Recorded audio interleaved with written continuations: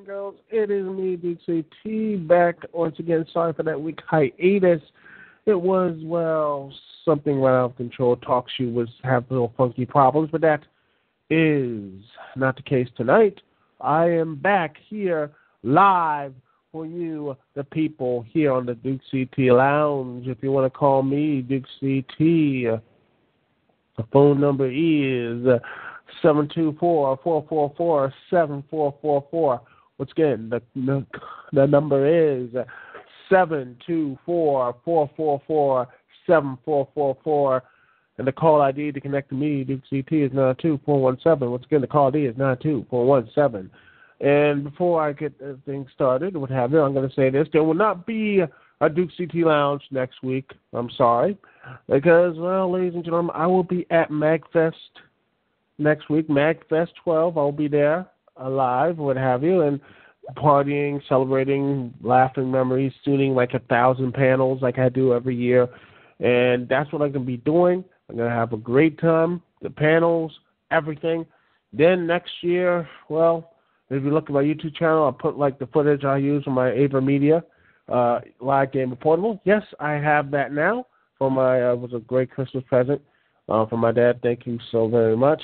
Now I can actually do some interesting live streaming and all this type of stuff. And hell, I will probably be doing some Let's Plays in the near future because I finally got some good did some editing tricks here and there to finally get the right amount of ratio and such. And now that I know what to do, I feel like I can actually do some real good work in the gaming video game, really in the video game reviewing market, because I feel like I can, because I really do, that's one of my other passions besides professional wrestling is video games, and I will be doing more of that, video game reviewing and what have you, and not using other people's footage, because I want to use my footage for the games I want to review, and, well, I don't want to just have this, have a camera, stick it up there and just have me just do that, what have you, that type of look. That's not a good look for nobody. Trust me, it's not a good look.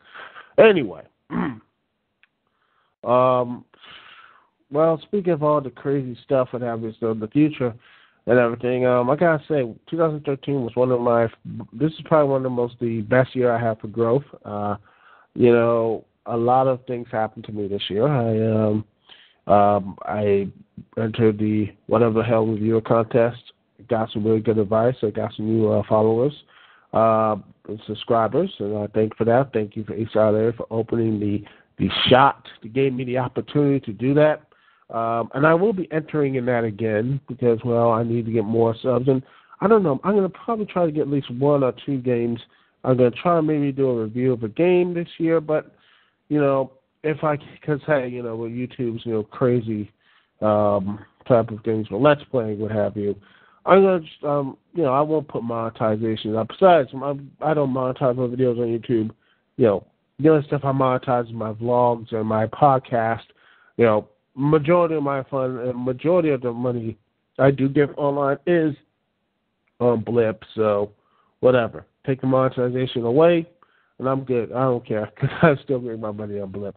But seriously though, the whole YouTube stuff and gaming, which was a huge thing this year, because this year the whole YouTube, the Let's Players, this stuff was going on crazy. And let's be honest, this thing was coming to a head.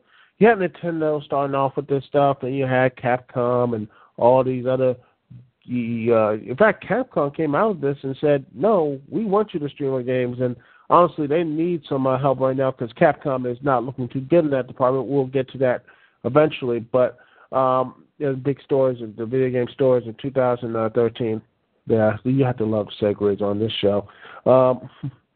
It's live, people. Get used to it.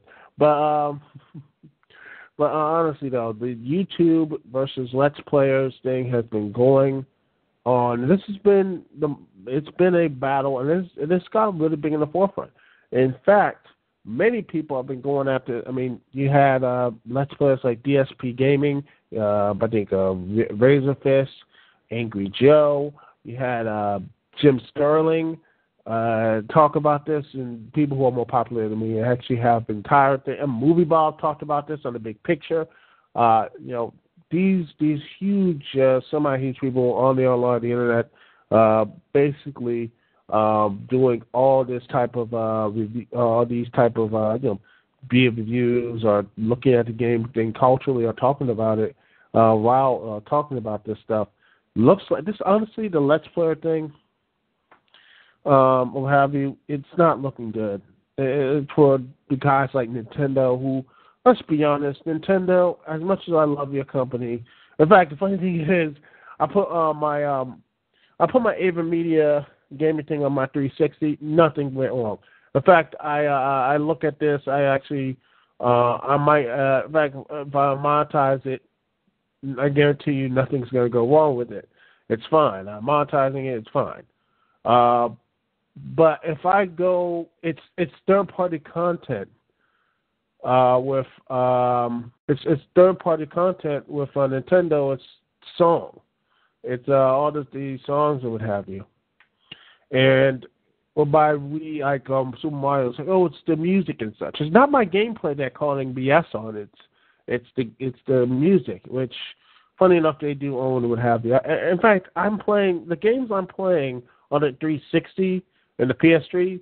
The games I'm playing are on the whole the test were Bioshock Infinite, GTA 5, which amazingly has like multiple songs what have you, and I didn't get called for copyright yet or anything else.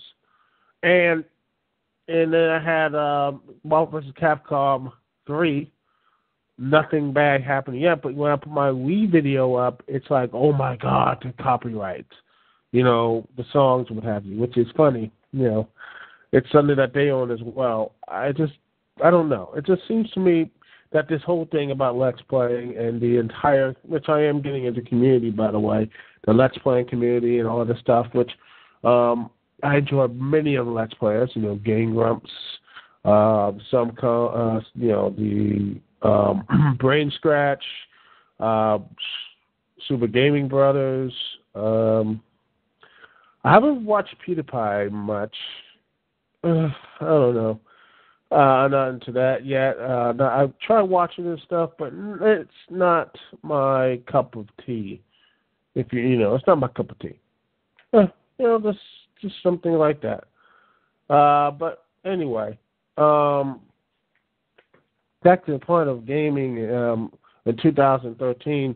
It's really, again, with the Let's Players stuff, it's something that will eventually, I feel like, they will go to court to this. Someone's going to do it. Some YouTuber. I held DSP Gaming said this, say that, go ahead, sue me. I want you to sue me, Sega. Sega put a copyright claim. He fought this, and they said, oh, the video was reviewed. So, the video was going to be removed or what have you. Something, and they said, you know what, he wants to go to court. And once he started making that fuss, he was going to go to court. Sega dropped the claim. It was in a different language. I think it was Japanese. It was in Japanese. He said that he wants to go to court, and surprise, surprise. I'm not really surprised, but the companies don't want to go to court. They do not want to go to court, because let's be honest, they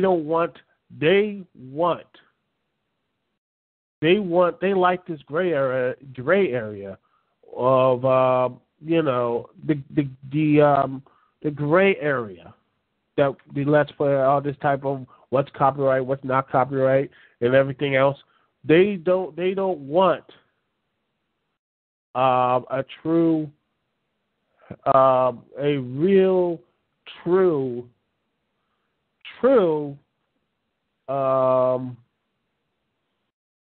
they don't want a real true set of laws, because if there were some laws about this, at least a re-upping of the copyright laws or what have you, they would, this stuff will actually cease. We'll actually get some what's up, what's not. They like these gray areas, so they can just call in and say, okay, this thing is, we'll call copyright, even though it's not really copyright, but honestly, you have to evolve, and you have to, these old systems need to get up there. A lot of people that disagree. This way has to go out there, the copyright system, what have you. Some think that we shouldn't even have one. Some people need them, what have you. But I think the main, of course, of the change is that they need to be, there is like some type of change that's going to happen. And then when you affect with people what they care about, when people care about games, and people do, they care more about these video games. The kids love these video games, and they love Let's Playing them. They love streaming them. They love reviewing them. In fact, the next-gen consoles have streaming capabilities. The PS4 and the Xbox One have streaming capabilities. So they know Microsoft and Sony do have somewhat of a pulse to the gaming community. They do have somewhat of a pulse there to realize that people like this stuff, and they want to do more of it. And I honestly think when the years go on, there's going to be people, and I hope to God that Nintendo gets on this front and say, you know what? Okay, we were stupid. We didn't know what we were doing. The Wii U was not doing everything. We need to do some Let's Play. We need to bring in the Let's Player community. We need to start doing this stuff because we are so behind. Nintendo is acting so much like the WWE. Is that sure it's making money now and it's not bleeding money like WCW or what Sega was doing back in the day? But trust me, they're getting more and more relevant. They're becoming more passe. And when you do stuff like this, that quite honestly makes you see even more passe. In fact, I remember there was an article that said Nintendo, the high-ups of Nintendo first thought YouTube was a porn site. Was a porn pirated site. I'm like, really? Here it is, right here. The lobby, in fact, here it is from Russia Today, that actually, believe it or not, the piracy is not killing the media industry. In fact, the media industry is actually, the funny thing is, it doesn't even,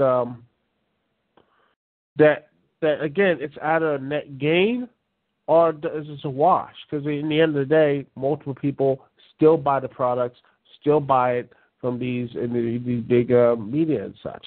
And and the funny thing is, the same thing what Netflix is going through as well. In fact, you look at all of these reports, is actually everything's going up.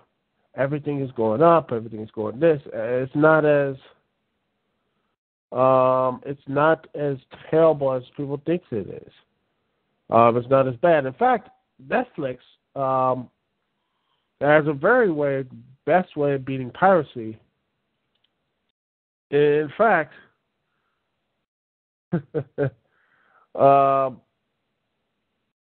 it's just funny thing is that this year, if you look at this, and it's thanks to Forbes.com, is that Netflix actually checks piracy stats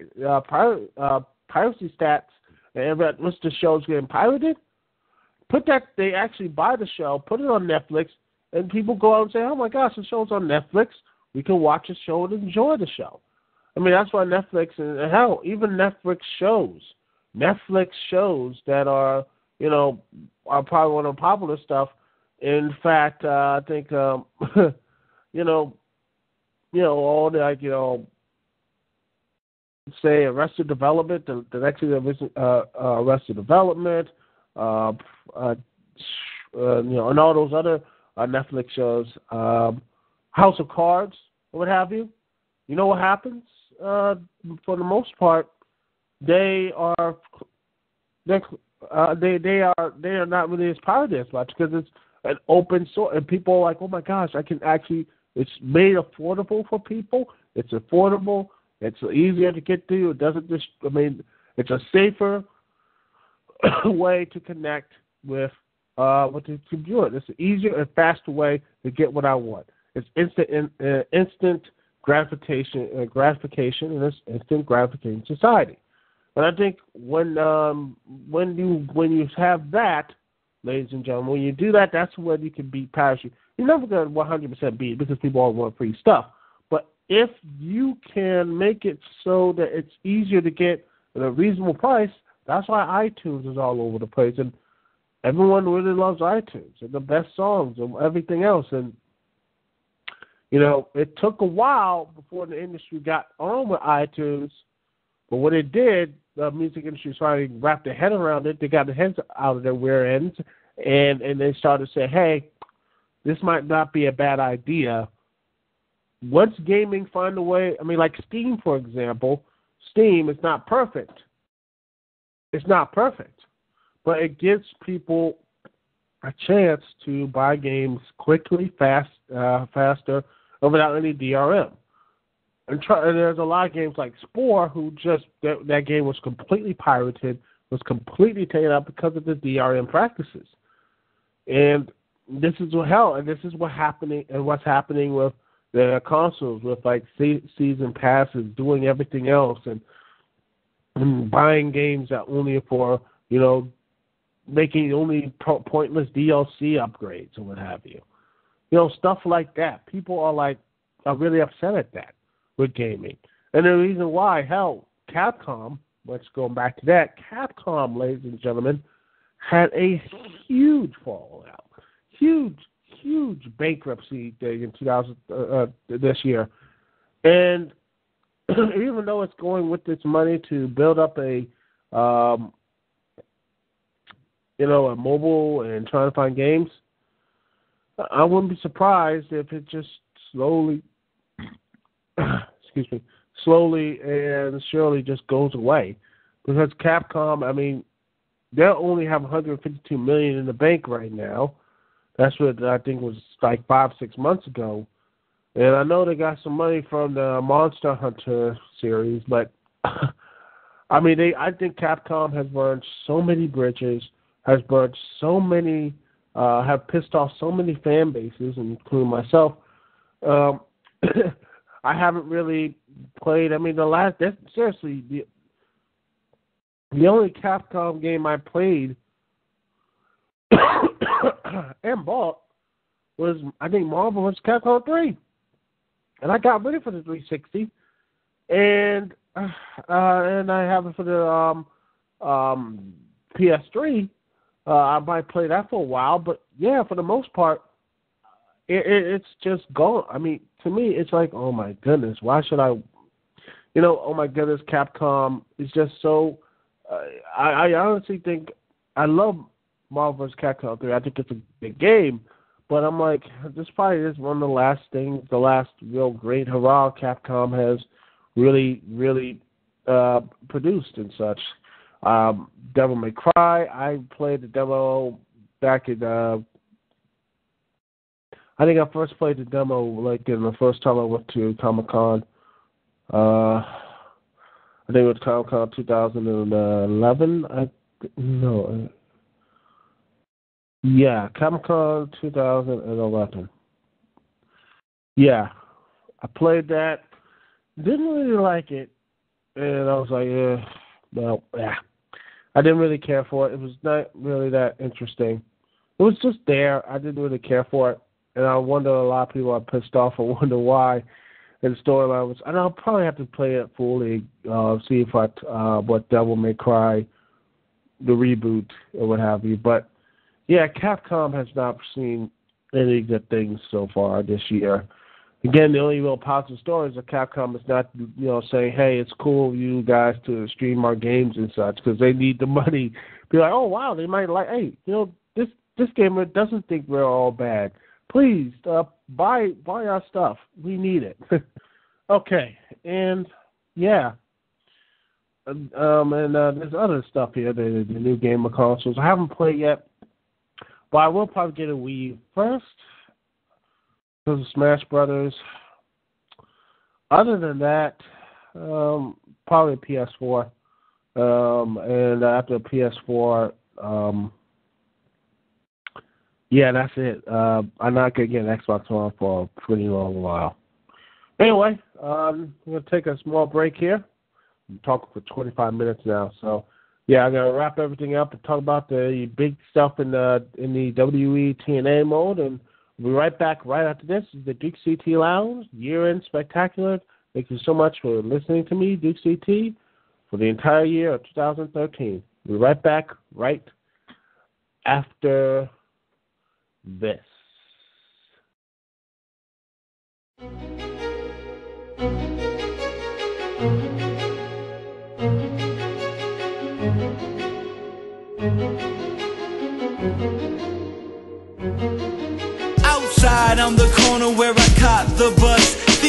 my head is colder than I thought it was. Sometimes life is like that, and you just quiver your lips, whisper a wish, hoping someone might give us deliverance. Now deliver this message, think I could live with this message. You could just give a few seconds to come and sit in my presence. And yes, it is so precious, yes, it is a blessing. Next, I'll attempt to express it with every heavy breath, cause just to make it worth it, and just to make it real, you always made it perfect, and that's the way I feel.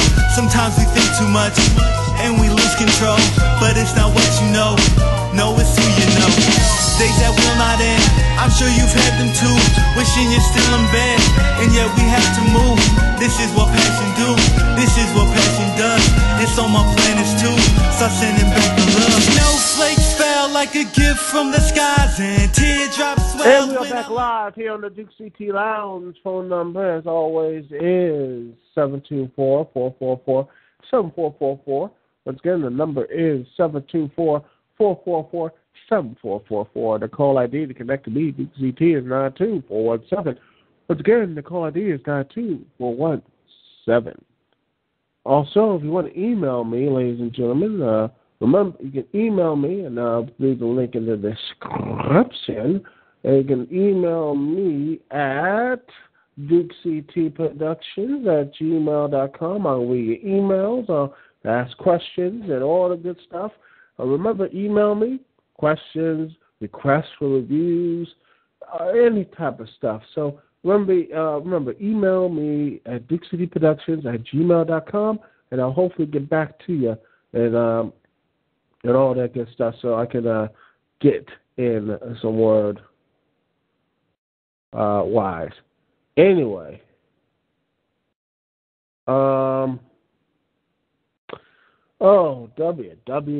WWE, people, and total nonstop action. There's some interesting. They went to an interesting year. Very interesting year. First off, TNA had, let me talk about TNA for a second.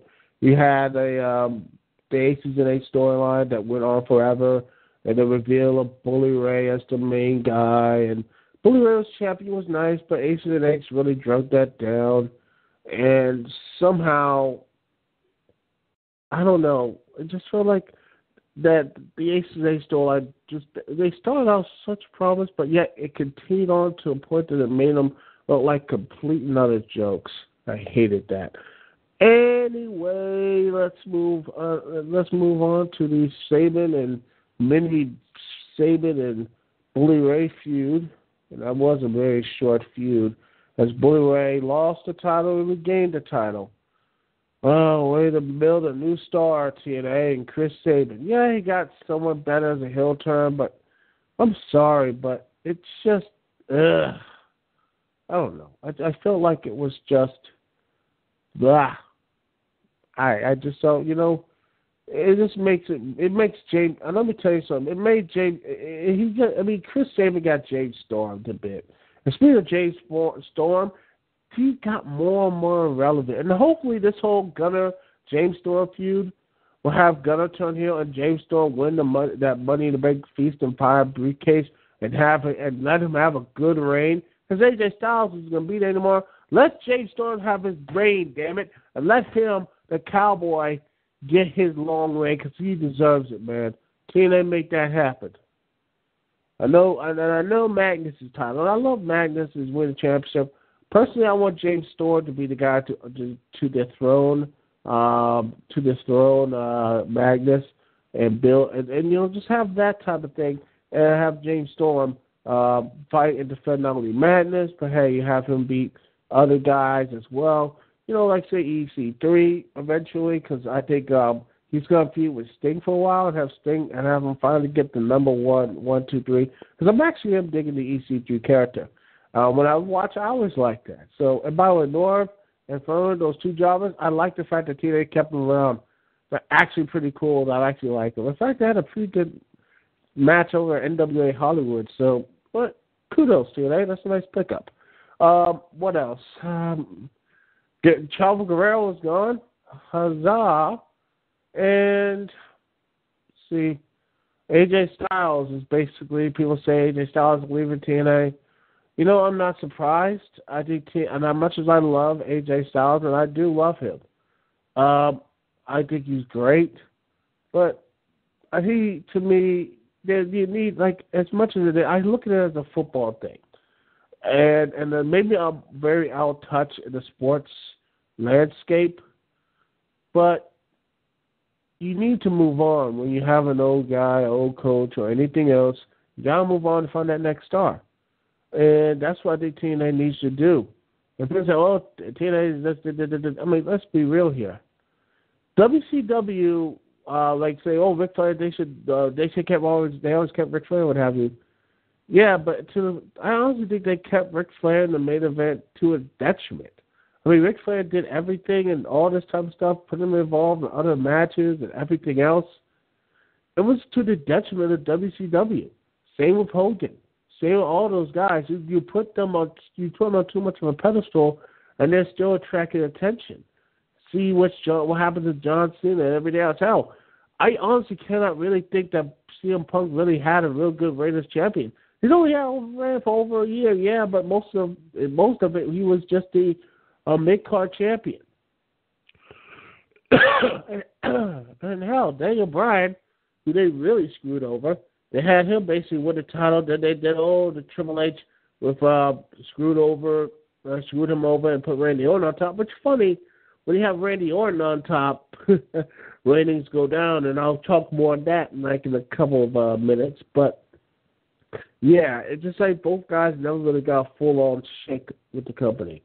And but honestly, I don't want TNA to be strapped down with that. Like, hey, we like the guys. We like AJ. We like AJ too. Like, they like AJ too much, and everything. Like, why with AJ, just seems like he's just there. I mean, especially like Christopher Daniels. I mean, I think I'm getting a little sick of it. I love Brad Influence. I think they're great, but I feel like they should move. I mean, you need to want the new younger blood. I want Kazarian to get a shot. Hell, transfer Christopher Daniels to his manager and have Kazarian get a good singles push or what have you. I'm just saying. But, I really do like AJ Styles, but I think this could be a positive thing. People say this is the end of TNA. I don't see it as much. I think this might be a good wake-up call to actually start having a real big someone not only over, but someone has a big star.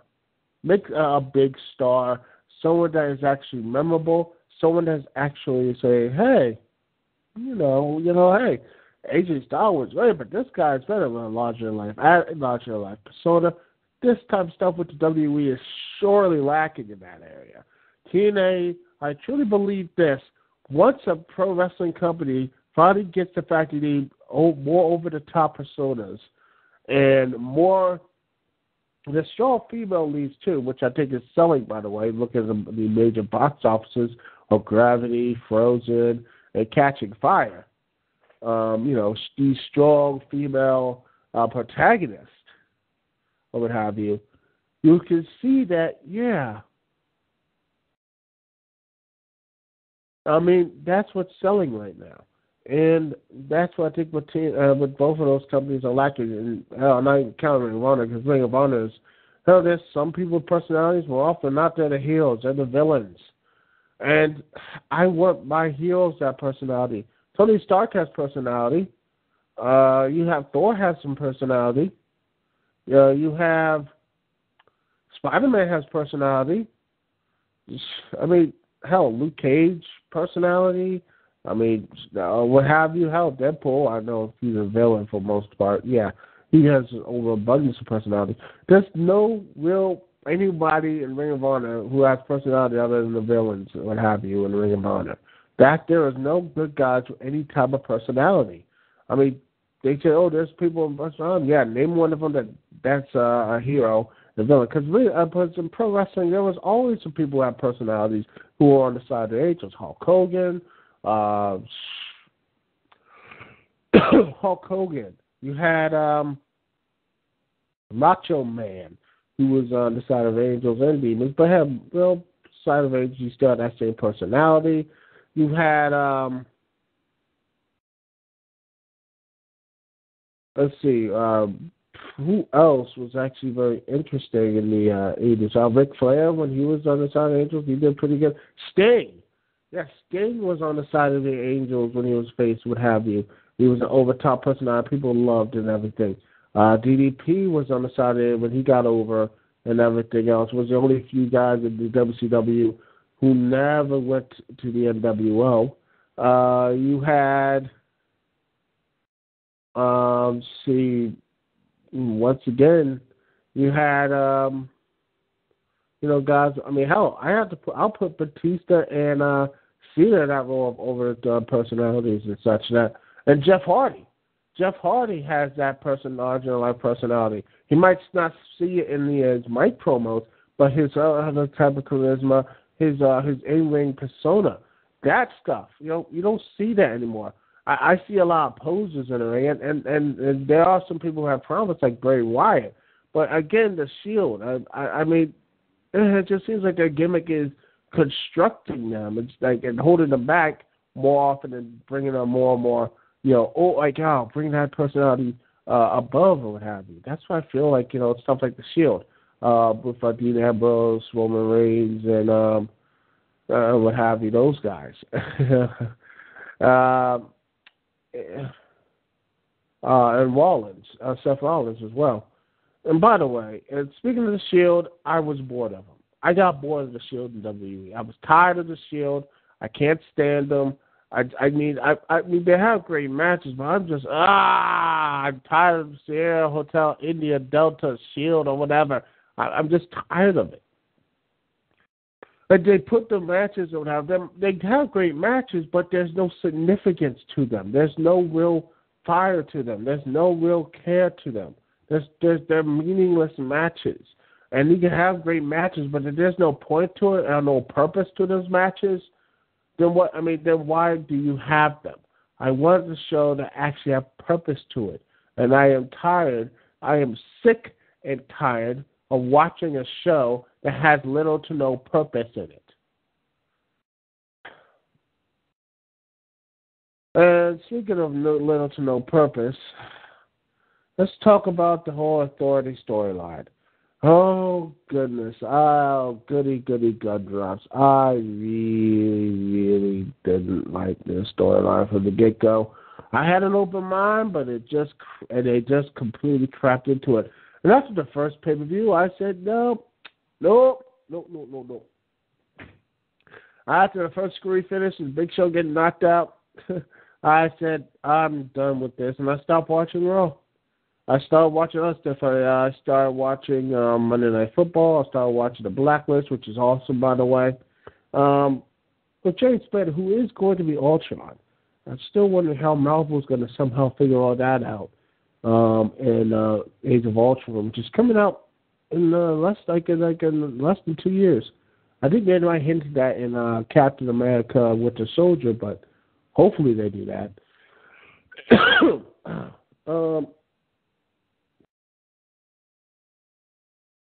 My hope, though, is that in Marvel's case, they actually start having some more minority heroes. So hopefully Luke Cage and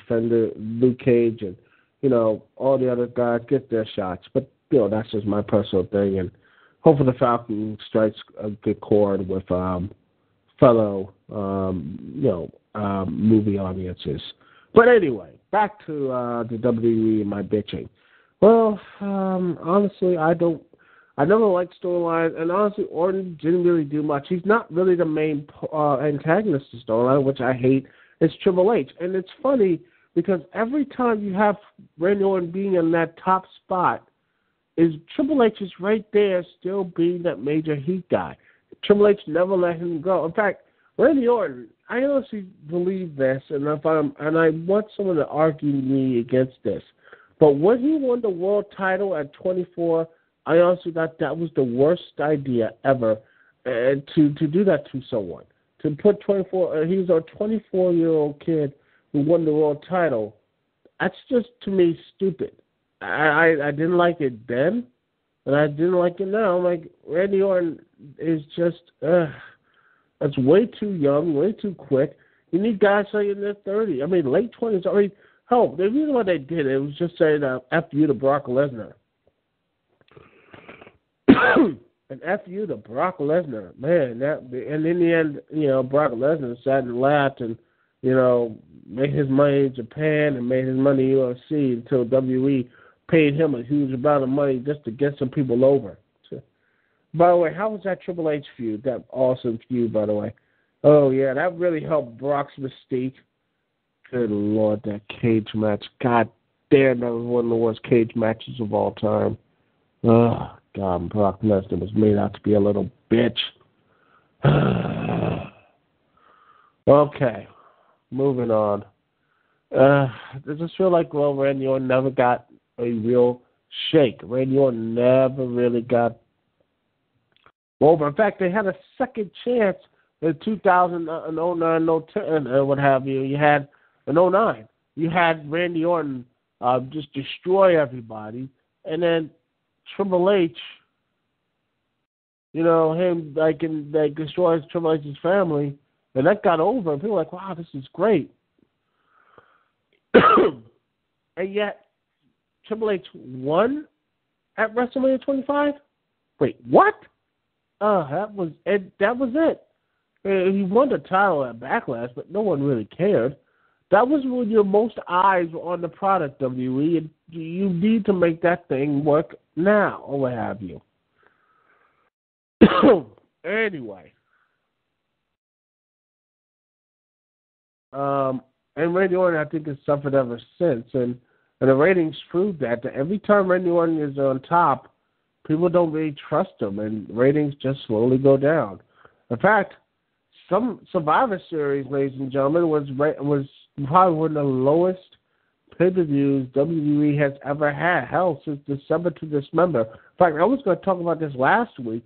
The WWE's lowest pay-per-view numbers, the Survivor Series, I'll probably make a video about this if I have the time, but lowest ever. It is one of the lowest. Over only 99,000, barely above December to Dismember. It is by far probably one of the weakest Survivor Series out there. And hell, you had a piss-poor main event. You had a piss-poor matchups. And the only real matchup to actually be really cared for was the Wyatt family versus the Beard and the Best. Other than that, people didn't really care for Survivor Series. And that really is a sad part, is that no one truly actually cared about it. No one cared. And that's the real problem with the WWE. No one cares. There's no real substance. I don't care about Vince is saying, heels and faces don't really need, they don't exist. I don't care. Because honestly, there's no real reason why to invest in these characters anyway, because there's no passion in them. In fact, Vince is too busy trying to bring back old stars. Hell, they brought back Brock Lesnar. Hell, they bring back the Ultimate Warrior. Remember that? They completely crapped on the Ultimate Warrior when they had the self-destruction Ultimate Warrior and made fun of him. Now, we need to break. Our stars are sucking right now, so we have to bring back the old guys. We got to bring back the Ultimate Warrior. We got to bring back Brock Lesnar. We got to bring back Batista. We had to bring back Goldberg. We got to bring back we're trying to bring back The Rock. I'm like, you know what? Stop this. It's getting pathetic. This is getting WCW territories.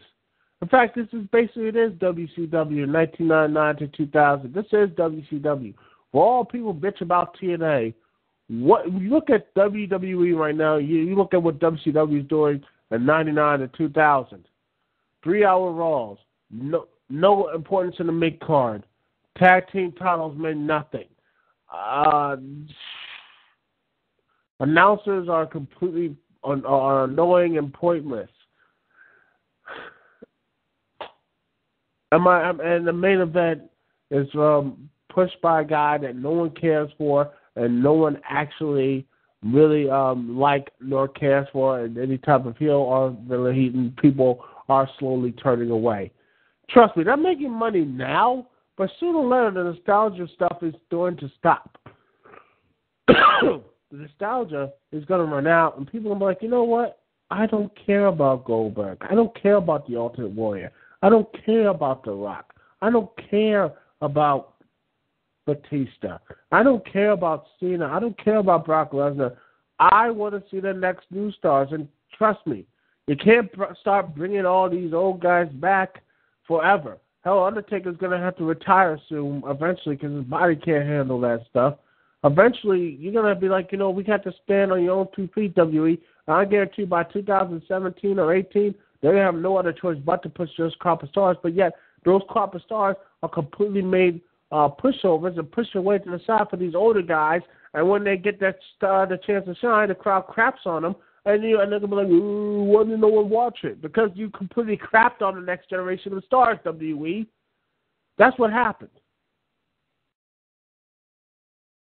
But hey, who am I? Some guy on the internet. But anyway, my hope for 2014 is that WWE finally gets the head out of the rear end, start pushing some characters that actually mean something, start having a Divas division that actually has such a strong and positive female role models, actually start pushing the mid-card and making it worthwhile, start actually pushing some talent, main event talent that actually really people care for. Stop with the 3-hour Monday Night Raws. Stop with these overabundant television shows and start just focusing on making the best product out there, because you are the number one company and you should start acting like you're the number one company. You guys have you have everything to gain here. You have no reason why to be so damn stagnant and scared to do anything risky. I mean, seriously, you have everything to gain here, and slowly, if you continue this safe path, you'll slowly lose everything. All the pros and suits who have no idea what to do, they have no idea what to build, they have no idea what to really care about. They just simply just go away. They're like, well, it's going to be like WCW that the board will basically just, who really cares? They'll just start hiring people who have no real idea how to make a wrestling company or what have you, do things that are so stupid that makes no damn sense. And, that's what I think we're all right now. It's just this company needs to really start trying to become a better. I mean, I love this company. I want it to do well. But some days, man, it's getting to a point that I just can't stomach the WWE. And I want it to do well. And here's hoping 2014 that they actually start acting like the number one company. As for Total Nonstop Action, they're on somewhere on the path here with Magnus as champion. Here's hoping they put James Storm over next year, give him that briefcase and start having him win the world title. Because I don't want Gunner to be anywhere near that title because, God, he looks so bland and forgettable. Start pushing, get a real mid-card together. I put guys like, Chris Sabin, bring back Alex Shelley, bring back, those guys I think they have a shot to. Do some, Austin Aries. What have you, Austin Aries, Steve Ion, all those guys. Start doing a main event with them. I really hope that TNA starts just building and rebuild the Knockouts division, because I really thought the Tara Terrell Gail Kim fight was great. I want to see more of that. I want to see great women's wrestling. And not only that, but actually true positive female role models and such. As much as I like Lady Topper, but she is way too green. I hope she improves in 2014. I hope we get you sign Evilise back. I hope that you sign a better announced team. And for both companies, better announced team. Get rid of Taz, get rid of JBL, get rid of Waller. I'll put William Regal and Scott Stanford there, and for WWE, and for TNA, give it a Mike TNA, put him in a booking head booker or what have you. Give it a Taz, bring back Todd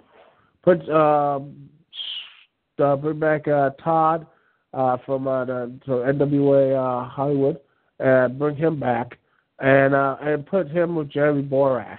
Like they actually guarantee you, and I guarantee you, you will actually will have some very good commentary. Because hey, when those two were paired together last time, you had some really good commentary. And here's hoping that those two guys get paired again. I think it'll be very positive.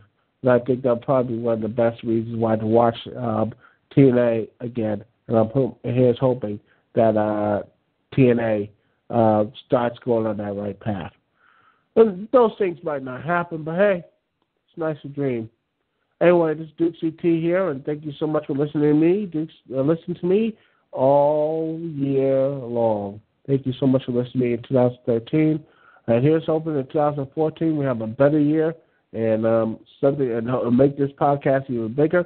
And if it gets big enough, maybe I could actually do a panel on MagFest, so we could actually do a Dukect Lounge live on MagFest. So, yeah, that'd be pretty cool. Anyway, thank you so much for listening. This is Dukect here. Peace and love. I will see y'all when I see y'all later.